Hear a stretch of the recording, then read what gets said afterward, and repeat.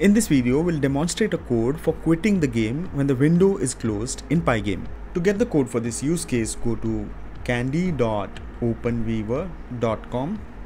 In this case, we'll search for PyGame Windows freezes on quit.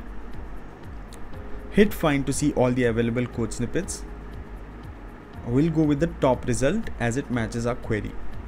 Now this use case requires PyGame library to function, so before proceeding, make sure that you have this library. If not, get it from kandi.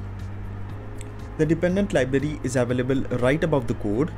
You can copy the install script in one click. Let's get back to our code.